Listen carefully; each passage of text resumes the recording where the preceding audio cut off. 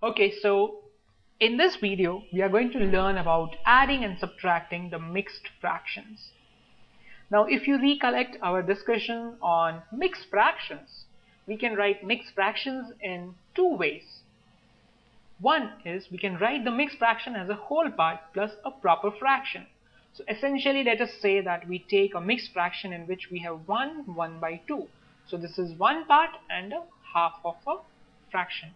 This is a proper fraction in which the numerator is less than the denominator. And then the other way to represent a mixed fraction is an improper fraction in which the numerator becomes greater than the denominator.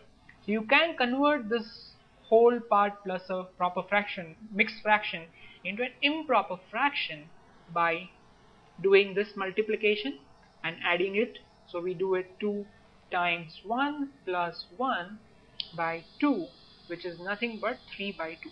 So now this becomes our improper fraction.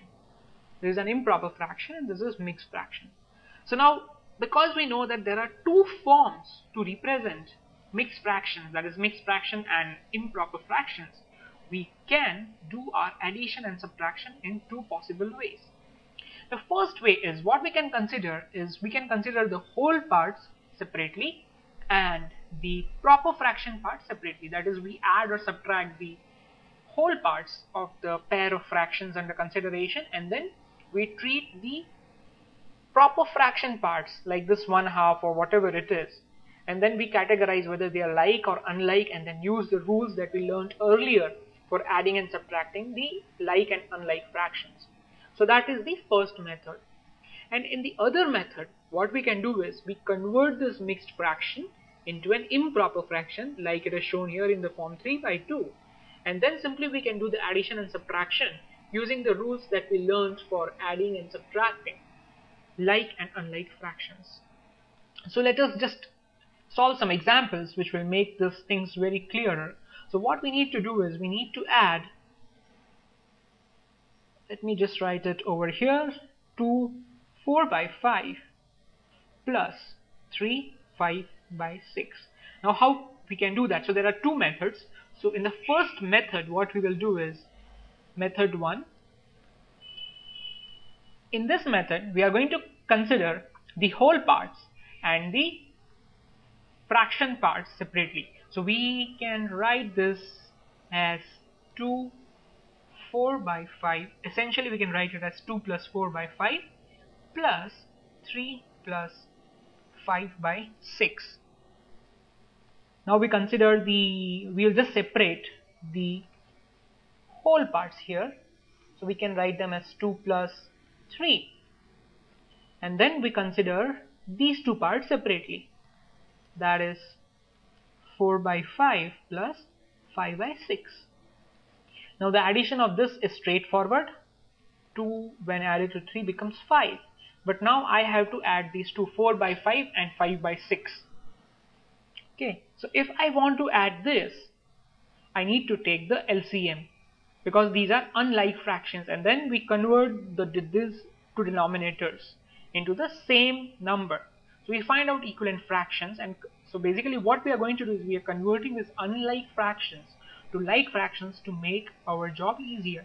So we know that the LCM of 5 and 6 is 30. So we just need to convert the first fraction, 4 by 5 needs to be multiplied by 6, and then the other part is we have 5 by 6, so 5 by 6, so 6 needs to be multiplied by 5, and then when we simplify this 5 remains as it is. 4 times 6 is 24, and this becomes 30, plus 5 times 5 is 25 by 30. So what we get is 5 plus 24 plus 25 is nothing but 49 by 30, or the answer that we get is 549 by 30. Now this is one method. The other method is to convert these into improper fractions and do that. So let us convert 2 4 by 5 into an improper fraction. So it is going to be 5 times 2 plus 4 by 5, which gives me 14 by 5 and the other fraction 3 times 6 plus 5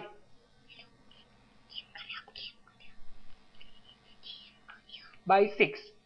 So 3 times 6 is 18, and 18 plus 5 is 23 by 6.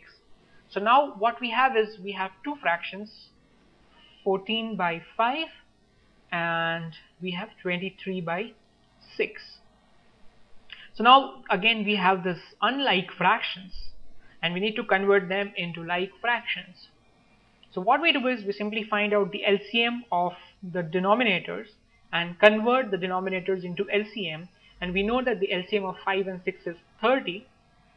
So what we are going to do is 14 by 5 into 6 by 6, so that we get 30 in the denominator, plus 23 by 6 into 5 by 5.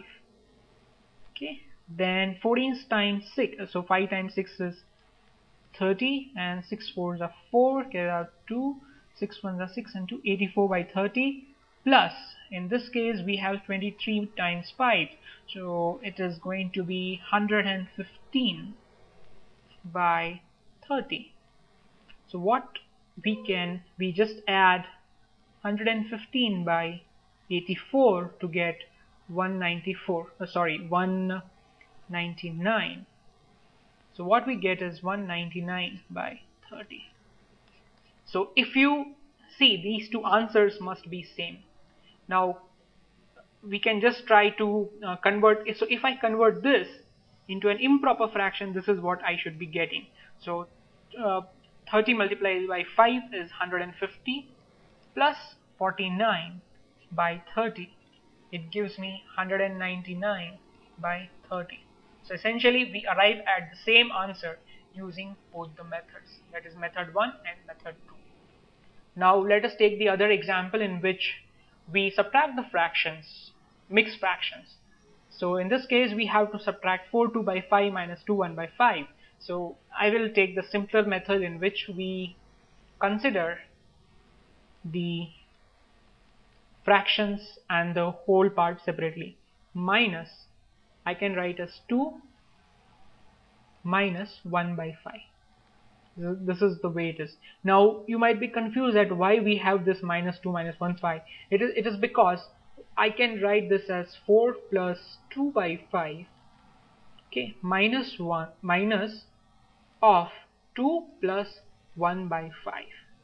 So when we simplify this, basically when we remove this bracket, so it's going to give us 4 plus 2 by 5 minus 2 minus 1 by 5. So essentially what it says is we subtract the whole part from the whole part and the fraction part from the fraction part.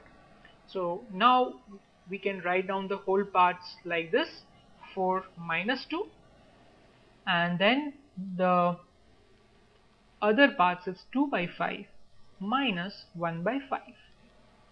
Now 4 minus 2 is straightforward 2, that is we have subtracted the whole parts, and since in this case we have like fractions, so we simply need to subtract the numerators, so we have 1 by 5.